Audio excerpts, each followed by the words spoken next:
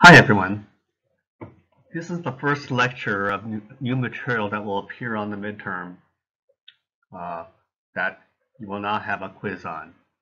So this is the new material for the midterm exam. This is the first of three lectures on the endocrine system.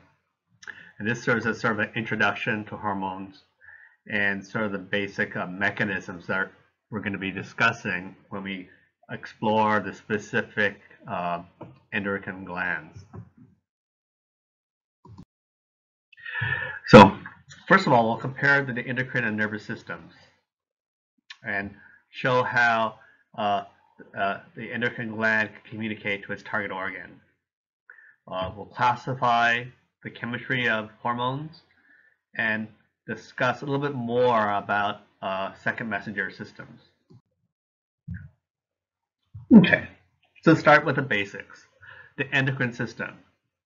Okay, in 203, if you were in my class, I told you when you think of the endocrine system, you think of two things. You think of hormones and you think of the circulation, because that's the means by which hormones are circulated throughout the body, is in the bloodstream. So let's compare the differences and similarities between the nervous and endocrine systems. Okay, we're fairly confident now of our knowledge of the nervous system, but how does this compare to the endocrine system? Because we don't really cover the endocrine system too much in SCB 203. So in this table, we have a comparison between the two types of communication. On the left column, we have the nervous system, and in the right column, we have the endocrine system. So let's see how they are similar and different. Both use chemicals. Okay. So neurotransmitters versus hormones. However, there's a major difference in how they affect their target systems. In the nervous system, these chemicals directly affect target cells. Wherever a tissue is innervated, that target tissue will be affected by the nervous system. On the other hand, the endocrine system indirectly affects target cells. It's more global because wherever the bloodstream can reach, in theory, those hormones can have an effect. So the major difference between the two is how they affect it. In the nervous system, it's directly affecting, and the endocrine system is indirectly affecting. What about these chemicals between the two types of communication systems? In the nervous system, we said they use neurotransmitters like acetylcholine. In endocrine system, they use hormones. Now, how about the speed of action of communication? Well, the nervous system is more like email. It's faster. Okay, because a lot of them transmit through action potentials and then secrete their neurotransmitters. However, the endocrine system, it's a little bit slower because they get secreted into the bloodstream and eventually they may reach their target organs. So the endocrine system is slower. It's sort of like snail mail, original old-fashioned, put a stamp on a letter and eventually it'll get there. So the major difference between the two is that the nervous system is faster generally and the endocrine system is slower. What about the extent of their effects? Well, even though that the nervous system is faster, their effects are short-lasting. They're quicker, so they have to be repeated if you want a continued response. In the endocrine system, they have much long-lasting effects. As long as the hormone can stay in circulation, they will interact with their receptors at their target organ. So, endocrine system generally has longer-lasting effects, whereas the nervous system is shorter and quicker effects. Okay, let's look at hormone secretion. Remember, hormone secretion is through the distribution by the blood. Okay, so this is not the most important figure. All it is showing is that the circulatory system is the means by which hormones are transported throughout the body. So wherever you have vascular tissue, hormones, in theory, should be able to get to the tissues. But as we will see, the target cells must have the required receptor for that particular hormone. Okay, so obviously, through the bloodstream, you learned in SCB 203 that the bloodstream will go through the arterial system, to the capillaries, to the tissues, and then from the tissues back through the veins. And this is how hormones are transported throughout the body. Okay. Okay. So in this figure, they're showing the capillary bed of an endocrine organ where it secretes its hormone in the bloodstream. It goes to the heart where it's pumped to the rest of the body to get to the tissues. And if the tissues have the correct receptor, then it can interact with the hormone. Okay. If the tissues do not have the right receptor, then it ignores it. Okay. There are different types of chemical signals that we can describe. And some of these you may have heard before. We have the endocrine signals, we have paracrine signals, and we have autocrine signals. Okay. If you know these prefixes, you might have an idea of what they mean. Endocrine signals are those hormones that are secreted in the bloodstream that affect distant tissues. Okay. So this is not an endocrine means within the body. Okay, so this is much more our classical idea of how a hormone acts through the bloodstream after being secreted by an organ or a tissue, and it affects distant tissues. So in this picture here, we see the pathway here, and the first one's the endocrine system. We see the endocrine cell secreting its hormones, and it goes to the blood, and it will affect distant cells that have receptors. And the key thing here is there are different cell types, and they're distant. Okay? And also they're going through the bloodstream. Paracrine signals. Well, we've heard of a paramedic. Paramedic is a nearby physician. So a paracrine signal are secreted by cells that are nearby, but are different types of cells. And they're secreted into extracellular fluid. Some hormones act as paracrine signals. So they're secreted in the extracellular fluid, and they act nearby cells. Okay, so here's a tissue cell secreting its paracrine chemical into the extracellular fluid, and it affects nearby cells that are different. And we said that some hormones act by this mechanism. We also have autocrine signals. Auto means self. So instead of affecting nearby different cells, these are affecting cells that are the same cell or cell type. So these cells are secreting chemicals that are affecting the same cell type or the same cell. And hormones can also act as autocrine signals. So in this picture, we have a specialized cell secreting an autocrine chemical that may act on the same cell itself or a nearby cell of the same cell type. So in other words, what this table is showing that hormones can act through the typical classical endocrine pathway, hormones can act through paracrine pathways, hormones can also act through autocrine pathways. So make sure you know the differences between the three. Let's look at an overview of the endocrine organs. And this is not a complete list, but covers the majority of the endocrine glands that we know of. We have what are called the primary endocrine organs. Okay, we'll just list them for now. And we'll talk about each one in this lecture or subsequent lectures. We have the anterior pituitary gland, thyroid gland, parathyroid gland, the adrenal cortex, pancreas, and thymus. Okay, and here's roughly the idea, relative locations of some of these.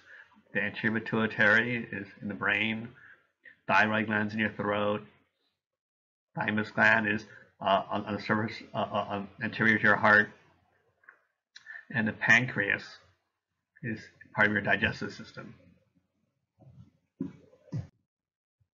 We also have what are called secondary endocrine organs. Okay? These are like the reproductive organs, like the testes and ovaries. Okay, so you have a choice. You can have testes or you can have ovaries. Okay, if you're female, generally you have ovaries, and if you're male, you generally have testes. We also have what are called secondary neuroendocrine organs that secrete what are called neurohormones. And examples of these are the hypothalamus, the pineal gland, the adrenal medulla, and the posterior pituitary gland. Okay, so here's the hypothalamus, very close relationship to the pituitary gland, also the pineal gland, and the posterior pituitary gland. And the adrenal medulla is in the deeper layer of the adrenal gland that's sitting on top of the kidneys. Other secondary organs that are neither neural or endocrine are the kidneys, the heart, and adipose tissue. Okay, now this list is not complete, as almost every tissue now will also have paracrine and autocrine functions. So here are some hormone basics. Hormones are chemical messengers that regulate other cells. Okay, or if you're an autocrine pathway, it's affecting it itself. Hormones can have a wide variety of effects all over the body. So wherever the bloodstream goes, it can have effects on those tissues. Now we said that hormones are slower than the nervous system, but within the endocrine system itself, we may have a big disparity on the effects, depending on the distance and the receptors that are involved. So some act quickly, over seconds to minutes, while others may take hours or longer. So it's a wide variety of the effects, the time effects of hormones. Okay, now we know that most hormones pass through, are transported through the bloodstream. But even then, there are different ways they are transported within the bloodstream. So we have what are called hydrophilic hormones that can dissolve in the plasma. And they have no problem being transported, and they freely travel in the blood, diffusing in the blood, and they go their merry way through the force of the heart contraction. Hydrophobic hormones, however, in order to shield them from the aqueous environment, they are bound to what are called plasma protein carriers, because they don't like the water in the plasma, and so they get protected and shielded from it. And regardless of hydrophilic or hydrophobic, they circulate until they're taken up by a target cell, or broken down, or even deactivated. So just because they're secreted doesn't mean a hormone will actually find a receptor. Okay, so how do we remove hormones? Well, some hormones are quickly inactivated in the cells they affect. So once they bind the receptor, then they're no longer functional. A lot of them are removed by the kidneys or broken down by the liver, and they're metabolized. And of course, hydrophilic hormones are easier to be removed since they're water soluble than hydrophobic hormones. So they will clear faster than the lipid soluble hormones. Okay, let's talk about the target cells and receptors. Okay, so for a hormone to have an effect, it must have the receptor. If a cell does not have the receptor, it just simply ignores whatever hormones are present. So hormones affect target cells by binding to its receptors. Not every cell will have the same receptor. Now, if a cell has a receptor, they may be they may be localized differently within the cell. We have integral receptors within the plasma membrane. We may have cytosolic receptors in the cytoplasm, and some receptors may be nuclear. So in other words, the signal of the hormone must have to get into the nucleus of the cell.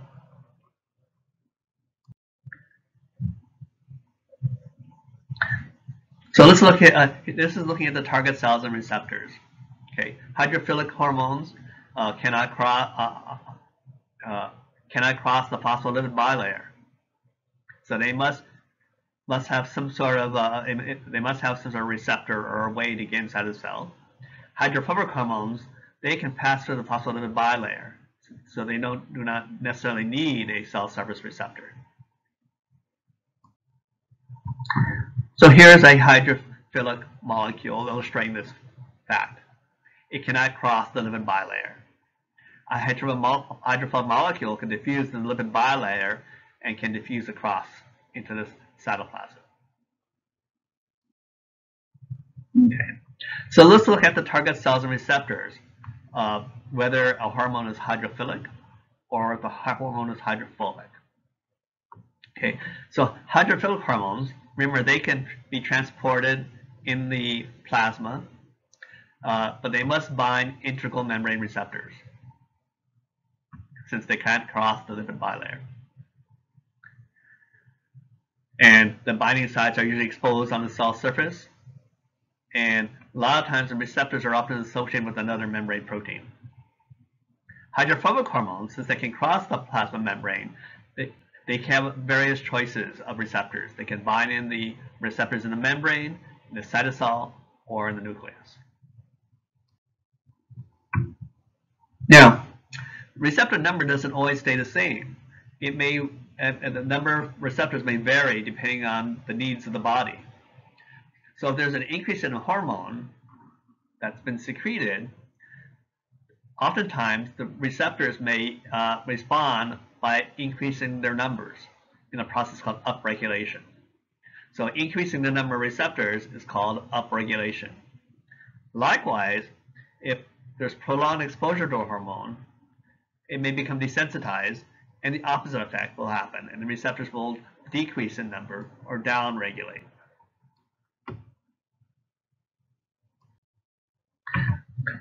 Okay, let's look at the different classes of hormones. Generally, we can divide them into amino acid-based hormones, because they're derived from amino acids, or steroid hormones, because they're derived from cholesterol. Okay. So the amino acid-based hormones can vary from just single amino acids to several amino acids, in which we call them peptide hormones. Okay. And most of these are hydrophilic.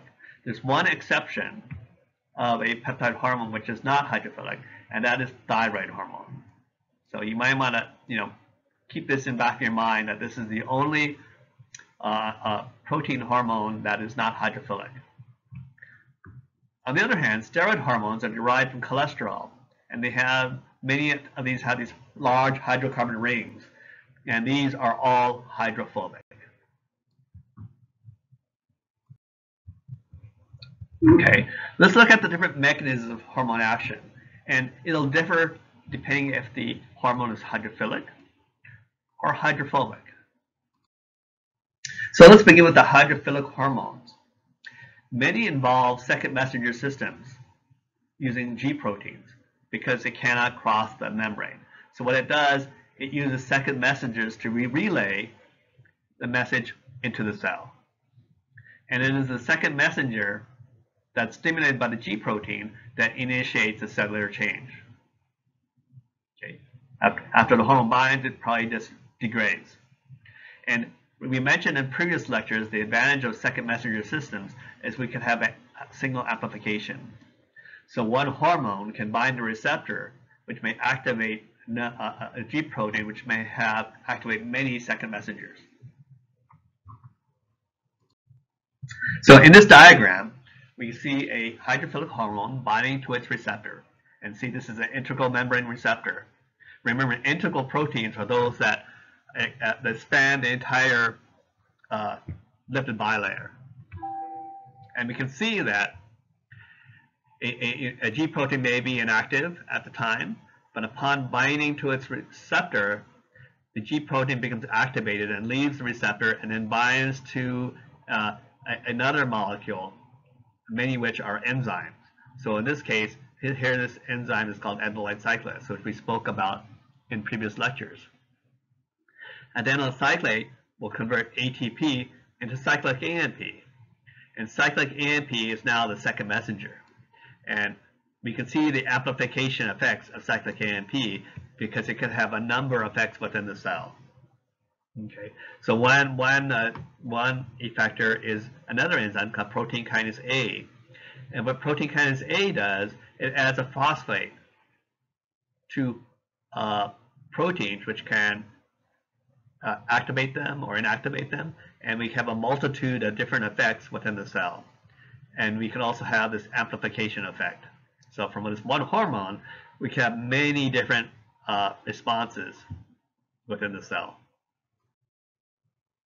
Now, let's look at the difference now that we know how a hydrophilic hormone acts, how a hydrophobic hormone acts. Okay. Here we have a hydrophobic hormone. Remember, it can dissolve and diffuse right across the lipid bilayer, so it does not need a cell surface receptor, although it could have a cell surface receptor. And here, in this particular example, we have an intracellular receptor that binds to the hormone. And once it's bound, it carries it into the nucleus,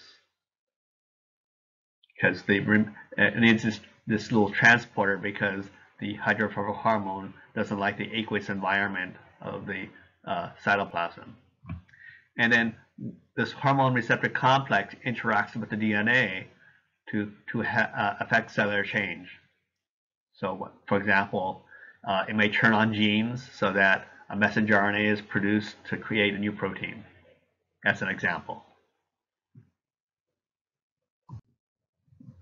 Okay, now that we know how hydrophilic hormones work or act and hydrophobic hormones act, let's look at some effects of hormones. Okay, so this is just a general table. We'll go into more specifics as we cover each individual hormone. Okay. Some examples of hormone actions. It may affect secretion from endocrine or exocrine glands. So a hormone can affect another endocrine gland, for example. It can, as we saw in the previous examples, it could activate or inhibit enzymes. It may have effects on mitosis or meiosis. Okay. It may open or close ion channels, and of course, opening or closing ion channels may have effects on the membrane potential. And as we saw in the last example, with a hydrophobic hormone, it may activate or inhibit the transcription of genes. So this is just a general kind of table to provide different examples of hormone action. Okay, let's look at the regulation of hormone secretion now. It can be initiated several ways. It can be initiated hormonally with another hormone, humorally, or through neural stimuli. So let's look at each of these three mechanisms. Let's look at hormonal stimuli. So what this means is that some endocrine cells alter the secretion in response to other hormones. So in this case, a hormone affects the secretion of another hormone. Okay, and it could be stimulatory, or it could be inhibitory. And this left panel is stimulatory. For example, growth hormone releasing hormone, GHRH, stimulates the secretion of growth hormone from the anterior pituitary cells. So here, one hormone is activating another hormone, or activating the secretion of another hormone from another tissue.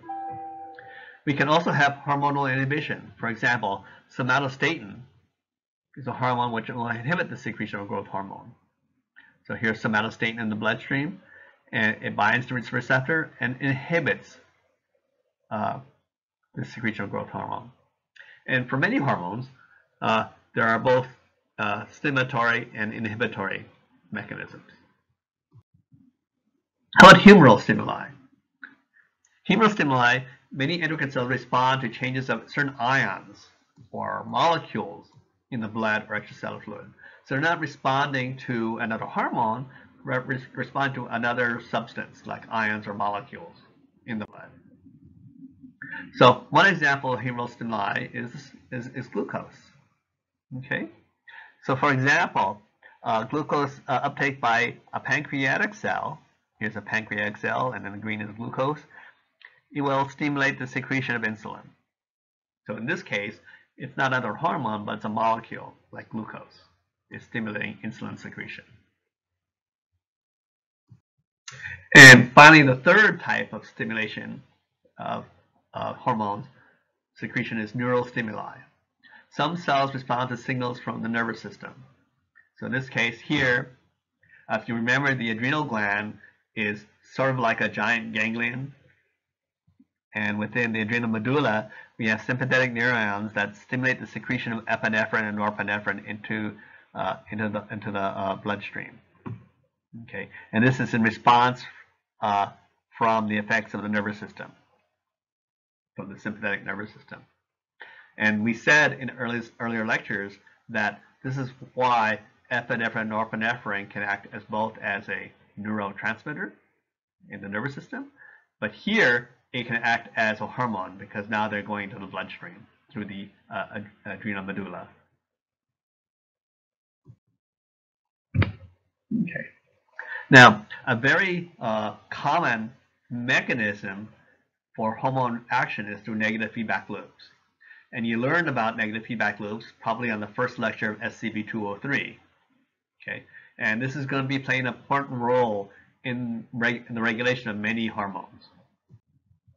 Okay, so as a review, remember negative feedback, the effects are opposite to the stimulus. So for example, if a stimulus decreases a physiological variable, what happens will this will be detected by a receptor on an endocrine cell and sees the decrease in this particular physiological variable. You know, it could be, I don't know, blood sugar, for example. And in response, the control center, which is often the endocrine cell itself, increases or decreases the secretion of a particular hormone. Okay, and then this hormone goes through the bloodstream and it triggers a response in the target cells that moves the conditions towards the normal range, and it raises that physical response. So if blood sugar was too low, it will raise blood sugar, and this is your typical negative feedback pathway where the stimulus is opposite to the effect. And it's probably the most common type of homeostatic mechanism. Okay, well, we'll return to negative feedback loops as we talk about the specific hormones. Okay, hormone interactions. Okay, many have complementary or reversing actions. So in other words, we have several hormones that may act similarly.